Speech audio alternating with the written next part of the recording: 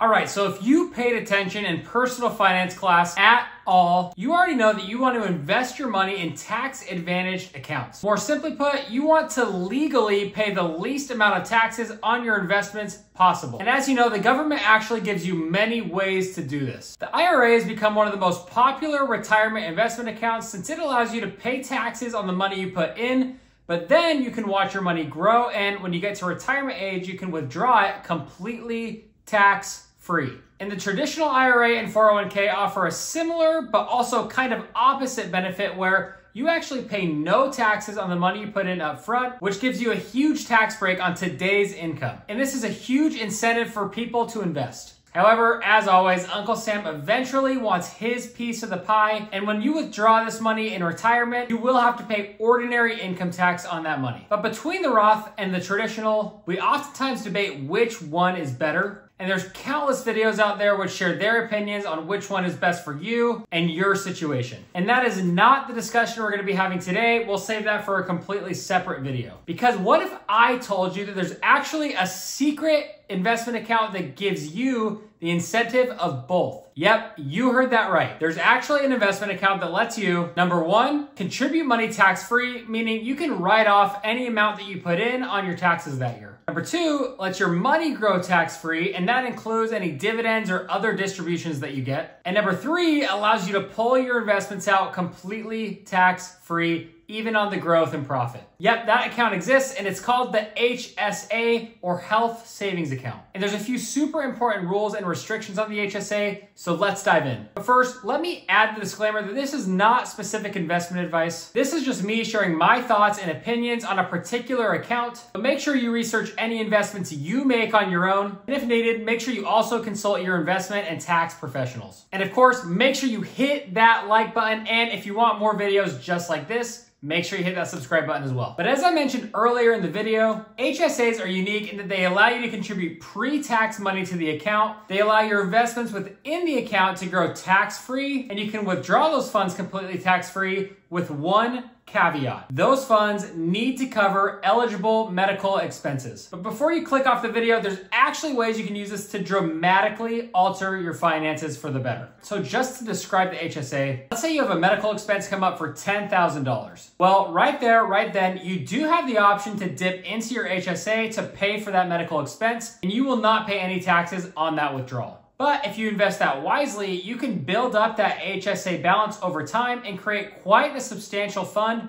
for any medical expenses. And that allows you to cover yourself in the future in case any big medical expenses pop up. And if you do have medical expenses pop up, I actually recommend not using your HSA while you're growing and building that fund. And here's why. There's no time limit on how far back you can go to use a medical expense for a tax-free withdrawal. The only rule is that that medical expense must have taken place after you actually opened your HSA. So what do I mean by that? So for example, let's say you open an HSA in the year 2023, and let's say you invest $500 a month in that account with an average annual return of 8%, and you do this for 20 years. After 20 years, assuming you didn't touch this money in the HSA and you just let it build and grow, you would have $280,000. Now let's say that over those 20 years that you were investing in your HSA, you incurred $50,000 worth of medical expenses over time, and you saved your receipts. You can use those historic medical expenses to withdraw that $50,000 completely tax-free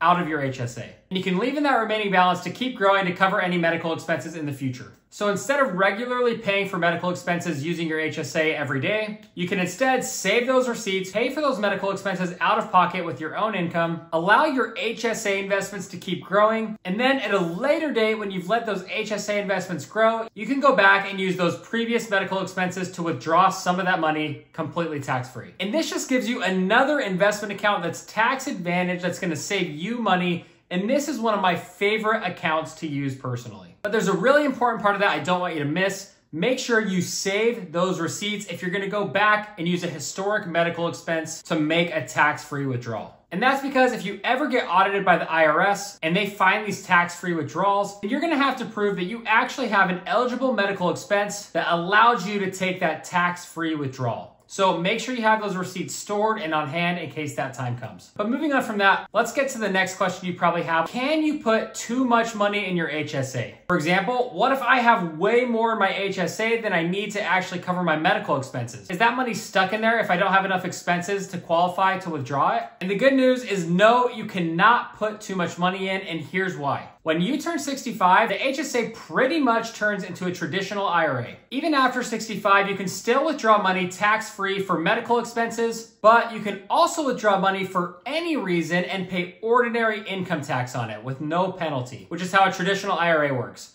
So you always have the benefit of having a tax-free withdrawal for medical reasons, but let's say you get to age 65 and you have like $1 million in your HSA and you know, I'm never going to use all of this for medical expenses. Well, you can pull some of it out, you'll pay ordinary income tax on it, but you'll still come out better ahead with that tax advantage. But the short answer is no, even if you have too much in your account to cover medical expenses, you do have a really great tax advantaged way to get that money out later. So in my opinion, there's really no downside to investing in an HSA. Either it'll be just enough to cover all of your medical expenses through life and give you a great tax benefit, or it'll also become a retirement account that you can use at age 65. But now that we've talked about the good things about an HSA, and before you start looking into one and opening one, let's talk about a few important details and rules and restrictions that go with the HSA. Number one, to be eligible for an HSA, you must be covered by what is considered a high deductible insurance plan. And it's really confusing, and there's a lot of factors that determine which plans actually qualify for this. For example, I've seen that the deductible requirements are different if you purchase your own health insurance or if you have health insurance that's provided by an employer. So make sure you consult with your insurance company, with your HR department, and even possibly with a tax professional to make sure that you even qualify for one of these accounts. And the next point is that the government recognizes that these accounts are extremely powerful investing tools, and they do have contribution limits to them. In 2023, the individual HSA contribution limit was $3,850, and for families, it was $7,550. In 2024, that's gonna jump to $4,150 and $8,300 respectively. And this actually includes any employer contributions that you get, which is different from how a 401k works. So make sure you're also including any money your employer gives you when you're considering those limits. And also, these guidelines and rules change on a very frequent basis, so make sure you're staying up to date on what the actual limitations are with your HSA. And as always, there may be other requirements that go into using an HSA, so before you start doing this on your own, make sure you also do your own research. But if you're eligible, these are great investment accounts. I cannot recommend them more. I love investing in an HSA. And I love the tax incentive that that's gonna provide me later in life when I have a whole stack of medical bills piled up and I can pull out a huge lump sum tax-free from that account. So what do you think about this? Do you like the HSA investing method? Do you disagree with me? Well, I wanna hear about it. So make sure you let me know down in the comments. And if you enjoyed this video and you wanna see more, make sure you hit that subscribe button. I would greatly appreciate it. And we'll see you next time. Thanks.